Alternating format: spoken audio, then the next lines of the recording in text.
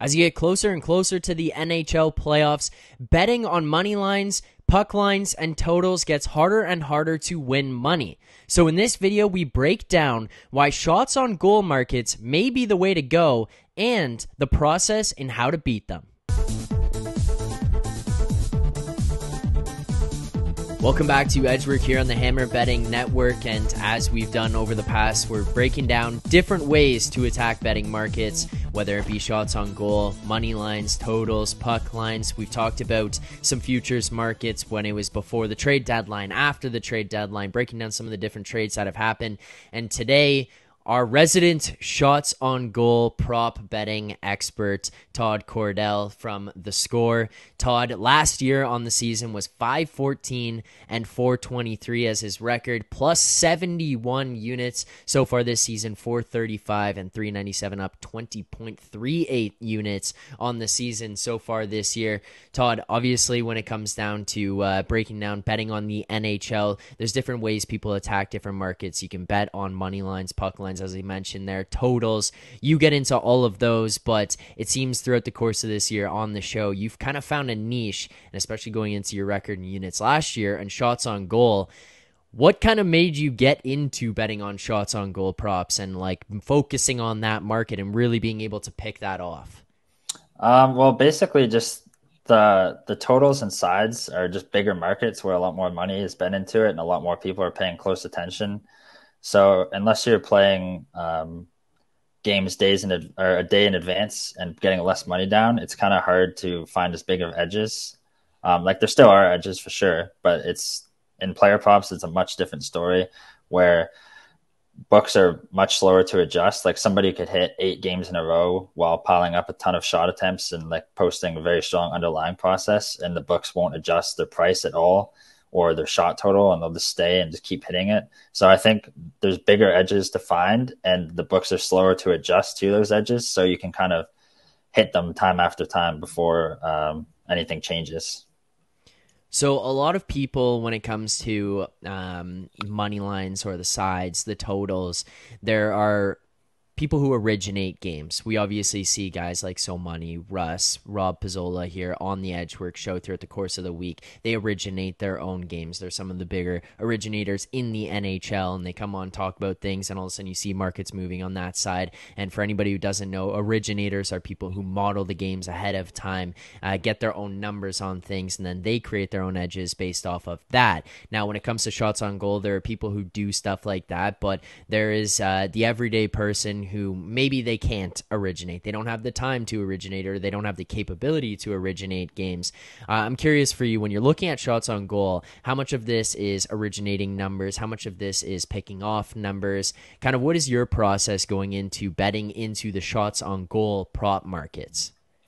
So for me, I don't have a model. I also don't just like price shop for NHL props. I like to do my own thing. I don't just try and pick off one spot where it's minus 110 and everywhere else it's minus 125. I do my own research. So every morning I pull up naturalstattrick.com, go to team stats, look at shots allowed per 60, the last 10 games at 5-5. I kind of write down a bunch of players who are facing those teams, sort of as like initial targets. And then once I have a list of targets of guys who I want to look at, that's when I start looking at 500 different things. It's almost like a checklist. So like, let's say a player's facing Columbus. So Columbus, last 10 games, second last in shots allowed per 60 minutes, giving up a ton of attempts. So Toronto, in this case, is playing Columbus. So I would go to Toronto's page on Natural Stat Trick, look at shot attempts the last 10 games. So generally, I want players who have taken over 60 attempts the last 10 games. Sometimes I'll make exceptions if it's against an opponent like Columbus or Anaheim or someone who just gives up a ridiculous amount of shots. But generally, I want 60-plus attempts. So we see Matthews leads the Leafs with 81 attempts and 55 shots the last 10 games. So then I would go to shotprops.com with a Z. They have these pages where you can see shots allowed per position or versus positions for the last 10 games or for the season. So I would go to there and I kind of cross-reference the guys who I'm looking at to see where they rank against that position. So if Columbus, for example, is eighth from last this year in shots allowed per game versus centers. So I would have Matthews highlighted on my page since Columbus gives up a lot of shots. And then I would sort of check. It'd be a check on my box that they give up a lot of shots that position, especially of late. Right. I also look at history versus the team. So props.cash has a lot of quick tools where you can sort of just click and see any opponent or home away splits, that sort of thing. So if you go to Matthews, you can see the last 3 games against Columbus, he has 7 shots, 11 shots, and 5 shots. So he's hitting his number. So that would be like another check off his box, so to speak. And then after I have all that kind of laid out where I know a player's in a really good spot and the price is fair, it's not like minus 150 or something like where I have to lay a lot of juice. The last thing I would look at is just team circumstances. So is like, especially now in the season, some teams aren't playing for anything. Some teams have their matchup locked up. Like the Leafs are playing the Lightning. They can't move up. They probably are not going to move down either. So they're not really playing for anything right now. They're starting to rest guys. So I'm not playing Matthews today because of this. I'm not sure he's going to get a full workload, especially against a bad team like Columbus, right. Where they might just go up a couple goals and just kind of ease off the gas and not give him as much ice time. But that's generally how I do it. So order of operations, if you could just kind of recap that quickly in terms of sites and then what specifically you're looking for there, if you could give like a brief summary. So you start natural stat trick, and the first thing you're looking for there is the last 10 games, shots against rate or shot attempts, sorry, because I think those are more meaningful since there's higher volume. So I look to see which teams are giving up a lot of shots or which teams aren't. So Carolina, for example, Seattle, teams like that, they're always at the top of the list. Like they never give up anything.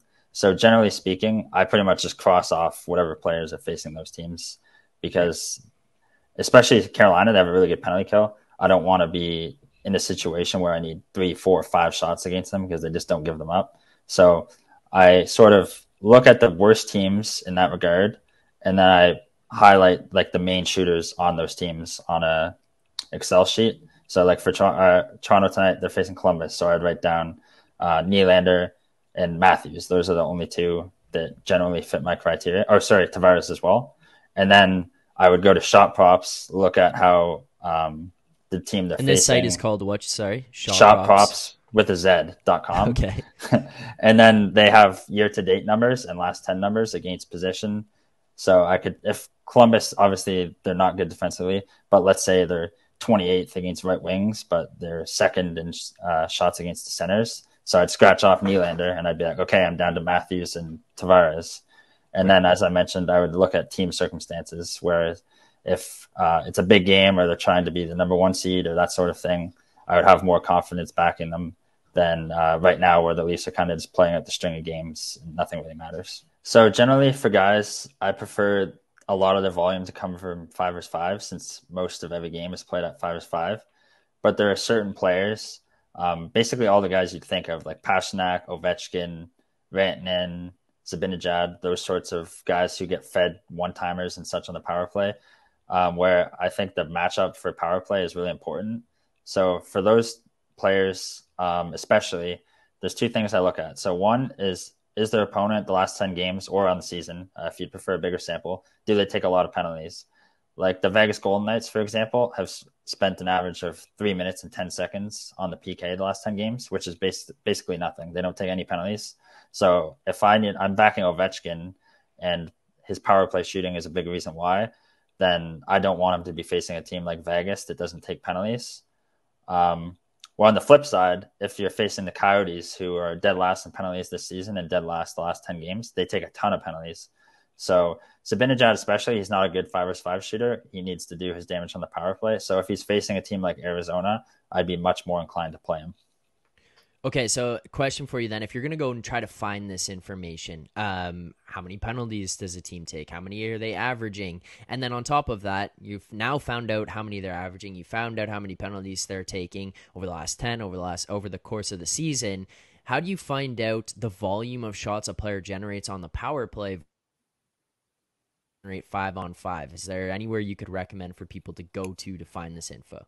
Yeah, natural stat trick is my go-to for pretty much everything that I do with shot props. They have, you can sort by penalty kill stats, power play stats, for team or player. So you can see how many of the attempts, like maybe one player takes he's taken 100 attempts on the power play this year, and the closest teammate to him has taken 50. So that just kind of tells you that he's the go-to guy if you don't watch that team that much or not as familiar. But yeah, Natural Stat Trick has all the data for teams on the PK. You can see how many shots they're giving up, how much time they're spending on the PK, all of that stuff. So that's definitely my go-to resource for anything shot props. If you're going to use one site to do your research, Natural Stat Trick. And so now you dig into this, you find out a team doesn't take that many power plays, but you were looking at Ovechkin and his number. A lot of it comes from power play shots.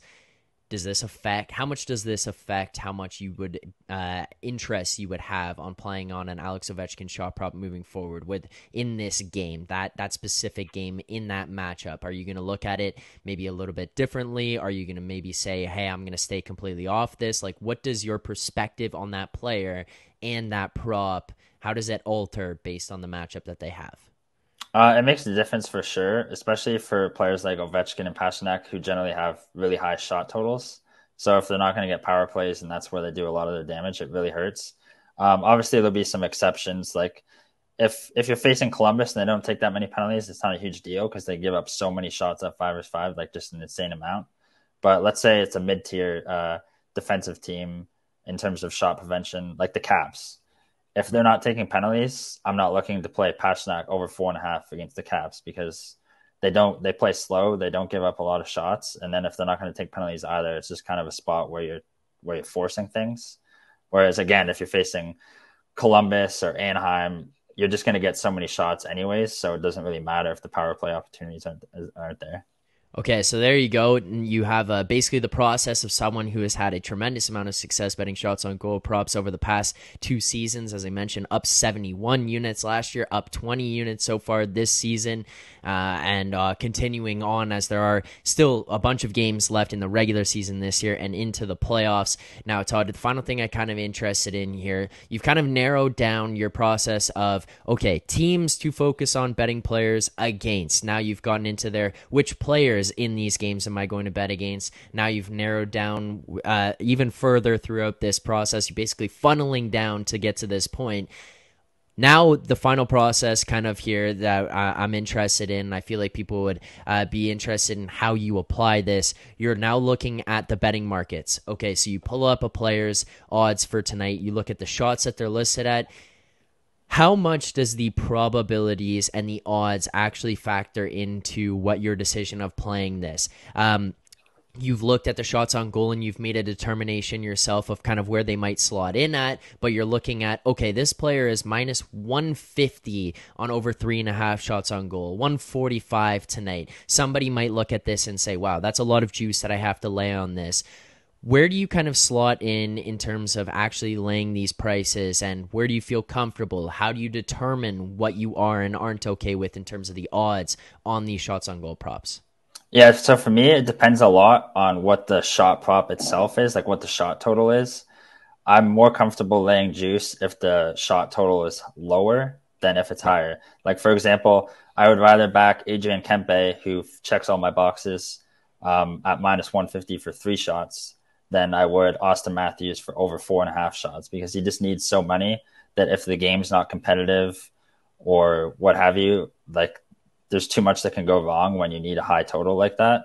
Right. So I'm more inclined to lay the juice if it's 2.5, especially. That's kind of the number that I really like.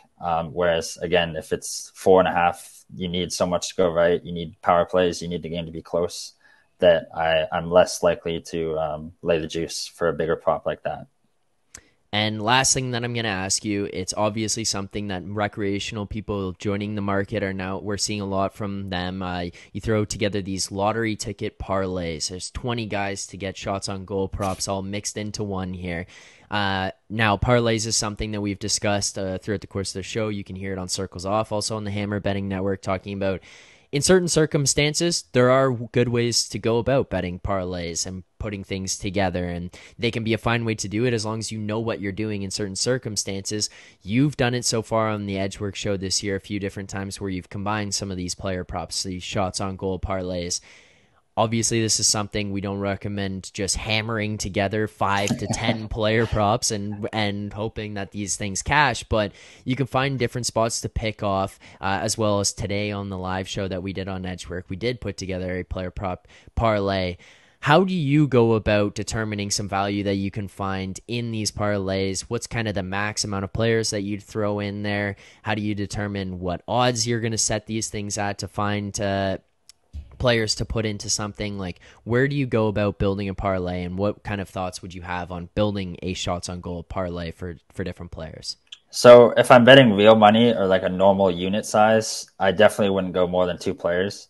I would generally it'd be, as I gave up in the show today, I like the Larkin against Montreal and Kempe against Edmonton for 2.5.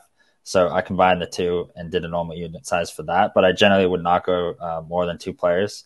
Another thing I like to do for parlays is just I use it to kind of take some of the juice out of it. So if there's a player I really like and for over 2.5 shots and he's minus 140, and I would be comfortable laying that price. But some of these books, you can do things where you add their team total over 1.5 goals or over a half a goal in the first period, something that's very, very likely to hit, just to kind of get it back to even money. Generally speaking, those are the only kind of parlays I'm betting real money on. Once in a while, if there's let's Florida especially, they're really good for game stacks because they play such high event hockey. So once in a while, if they're playing, like tonight, they're playing Buffalo Sabres, so that could be a high event game. Once in a while, I'll kind of go through my list and I'll be like, Verhaeghe checks the box, Ekblad checks the box, Kachuk checks the box, bring back somebody the other way, assuming it's a competitive game, because your Florida Panthers guys aren't going to hit if it's a 6-1 game. So I'd bring it back, maybe a player or two on the other team, like Tuck or Skinner, where it's a high event game. I would do that just sort of for fun, but the unit size would be drastically smaller for that sort of things. Generally speaking, I would not bet real money on parlays unless it's 2 legs, or you're just using like something like I mentioned, like a team total over a half a goal or over 1.5 goals, just to kind of take the juice out of it. Well, there you go. Hopefully this helps people out moving forward. As we get into the playoffs, things will become a little bit tighter to bet on money lines, puck lines. Maybe it'll become a little bit more frustrating, harder to predict what you're going to bet on that night, or ability to win games. And finding another market to dive into, another market to cheer for, essentially, as well. It's a different rooting interest in a game. Can be a fun way to go about betting on things, especially if you're just trying to have fun with it, or you're trying to add a little bit extra money to your pocket, especially during the playoff time here. So Todd is our resident shots on goal prop betting expert. He has done very well so far on the show this season. As I mentioned, so far this year, 435, 397, up 20.38 units in his own personal betting, as well as up so far in shots on goal props on the season, tracked on the Edgework show. So if you do enjoy the content here on the Edgework show, please make sure to subscribe to the channel, like this video, drop some comments below if you have any questions in regards to anything that was brought up here today. But otherwise, look forward to seeing everybody in our daily live streams Monday through Friday, 10:30 a.m. Eastern time. And to everyone who's going to now go forward and bet on these shots on goal props, good luck on your bets.